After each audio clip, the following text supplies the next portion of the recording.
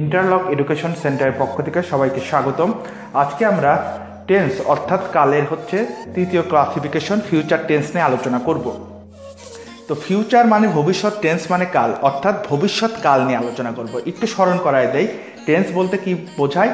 ক্রিয়া সম্পাদনের সময় ভার্বের যে রূপ পরিবর্তন হয়, এই রূপ পরিবর্তনটা হয় কিভাবে?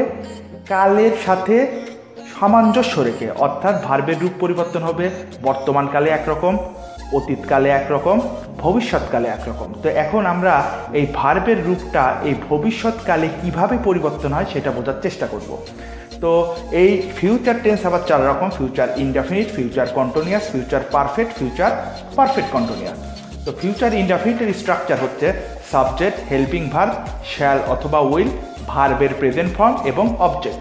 যেরকম he will go to school, হিটাকে subject, উইলটাকে এই যে শ্যাল উইলের একটা বসলো ভার্বের প্রেজেন্ট ফর্ম, ভার্বের present ফর্মকে go, R two স্কুলটাকে object.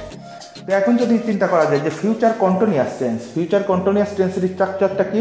Subject, shall be অথবা will be, verb plus ING এবং অবজেক্ট। খেয়াল রাখতে হবে কন্টিনিউয়াসে কিন্তু helping verb shall be will be হচ্ছে, আর যখনই শ্যাল বি উইল বি যুক্ত হবে কোনো ভার্বের সাথে, ভার্বটা কি হবে? আইএনজিতে রূপান্তরিত হয়ে যাবে। যেরকম হি উইল বি, এই যে শ্যাল বি উইল বি বসলো, তারপরে ভার্ব গোটা কি হলো? গোয়িং হয়ে গেল, এই টু স্কুলটাকে অবজেক্ট। এখানে একটা জিনিস একটু মনে রাখতে হবে, হি এর সাথে উইল বি হয়, আই এর সাথে শ্যাল বি হয়, দের সাথে উইল বি হয়। আচ্ছা, future perfect tense, subject shall have অথবা উইল হ্যাভ, ভার্বের পাস্ট পার্টিসিপল এবং অবজেক্ট। যেরকম হি সাবজেক্ট, উইল হ্যাভ, এই যে শ্যাল হ্যাভ আর উইল হ্যাভের ভিতরে উইল হ্যাভ নেওয়া হলো, ভার্বের পাস্ট পার্টিসিপল কি? গান, এবং অবজেক্টটা কি? To school.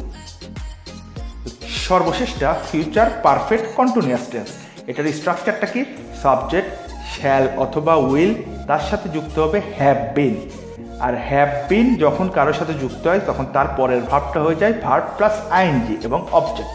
যেরকম হি সাবজেক্ট হি, তারপরে কি? শ্যাল অথবা উইল, তারপরে কে? হ্যাভ বিন, এই যে বসলো হ্যাভ বিন, তারপরে কি? ভার্ব প্লাস আইএনজি অর্থাৎ গো প্লাস আইএনজি গোয়িং, আর অবজেক্ট হিসাবে বসলো টু স্কুল। এটা হচ্ছে ফিউচার টেন্সের স্ট্রাকচার। ধন্যবাদ সবাইকে।